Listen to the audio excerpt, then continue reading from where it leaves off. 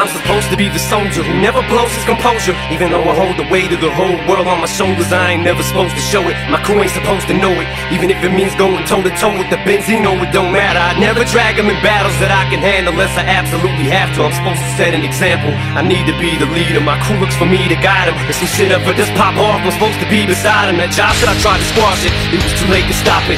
There's a certain line you just don't cross, and he crossed it. I heard him say Haley's name on a song and I just lost it. It was crazy, this shit went wavy on some Jay-Z and Nas shit. And even though the battle was won, I feel like we lost it. I spent so much energy on it, honestly I'm exhausted. And I'm so caught in it, I almost feel I'm the one who caused it. This ain't what I'm in hip-hop for, it's not why I gotten it. That was never my object, for someone to get killed. Why would I wanna destroy something I helped build? That wasn't my intentions were good. I went through my whole career without ever mentioning it, and that was just out of respect for not running my mouth and talking about something that I knew nothing about. Plus Drake told me stay out, this just wasn't my beef, so I did. I just fell back, watched him gritted my teeth while he's all over TV, down talking a man who literally saved my life. Like fuck it, I understand this is business, and this shit just isn't none of my business. But still knowing this shit could pop off at any minute, cause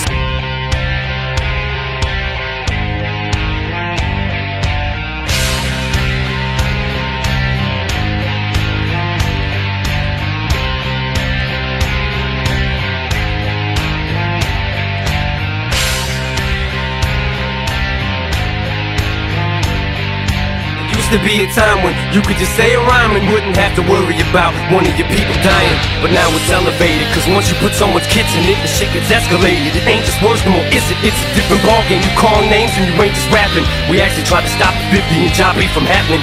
Me and Dre attacked with him, kicked it and had a chat with him and asked him not to start it. He wasn't gonna go after him until Josh started yapping in magazines how we stabbed him. Fucking 50 smash him, mash on him, let him have it. Meanwhile my attention's pulled in another direction. Some receptionist at the source who answers phones at his desk has an erection for me and thinks that I'll be his resurrection.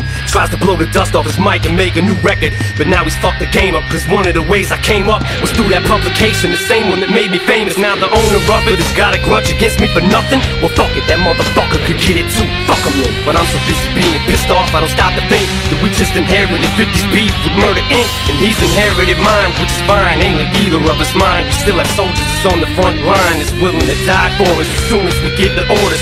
Never to extort us, strictly to show they support us. And maybe shout them out in the rapper up in the chorus to show them we love them back and let them know how important it is to have Runyon Avenue soldiers up in our corners. Their loyalty to us is worth more than any award is. But I ain't trying to have none of my people hurt or murdered. It ain't worth it, I can't think of a perfect way to word it than to just say that I love y'all too much to see the verdict. I'll walk away from it all before I let it go any further.